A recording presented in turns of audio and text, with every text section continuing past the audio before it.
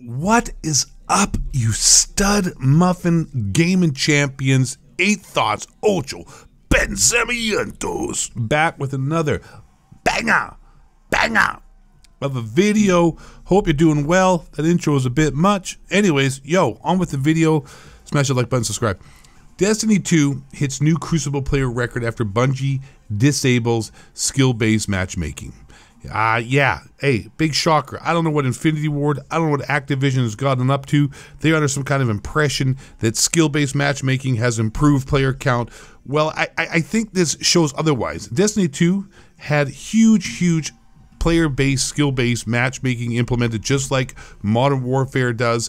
And on June 11th, the Destiny developer made a big call, right? You know, they just basically split with Activision. They said, hey, here's the deuces, peace out, see ya, wouldn't want to be ya.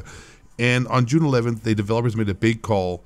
They flipped the switch on skill-based matchmaking, and they got rid of it. And since they did that, the player count has gone through the roof and has been the best it's ever been. And in fact, Apex Legends is suffering because of this. People are going over playing Destiny 2 now. So if this doesn't teach a lesson that skill-based matchmaking actually, I'm sorry, isn't good for gaming, isn't good for player count, then I don't know what else to say, because it's obvious.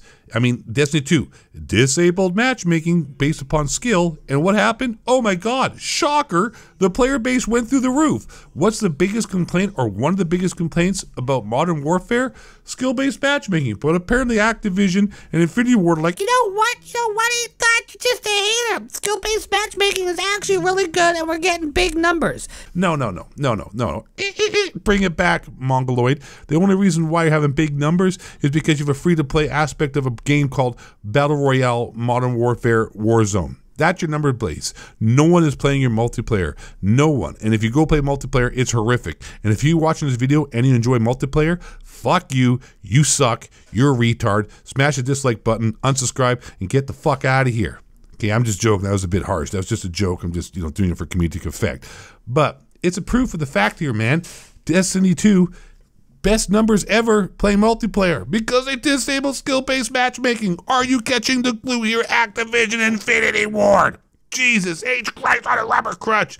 Disable it, bro. Let's roll. Better not have it. Yo, David Vonderhaar, if you're watching this video, Treyarch, if you're watching this video, which you're probably not, because you know why, I'm not a paid Activision shill on your radar, but hey, maybe for Black Ops 5 or Cold Sore or whatever the hell your next game's going to be called when it comes out in year 2025, hey, maybe you might want to tone down the skill-based matchmaking. It might just be an idea, bro. I'm just throwing it out there, just floating the idea. What the hell do I know? I don't know nothing. Only been involved in this damn community since I was 10 years old, and I'm 50 now. Doesn't make any sense mathematically, but you can figure it out. All right, that's all I had to say. Skill-based matchmaking, pound some sand. Thanks for watching the video. I'm 8thoughts. Hopefully, pray to the gods of skill-based matchmaking that it's nowhere to be found in Call of Duty Black Ops Cold Sore in 2075 when it finally releases. All right, whew. Have a good night. Have a good day. This is my third video of the day. You're welcome. Blessing your timeline with the most amazing content. Smash the like button, subscribe, or don't. I don't give a fuck. And last but not least, most importantly, stay black. Question authority. Don't let all you crack the reptilian section.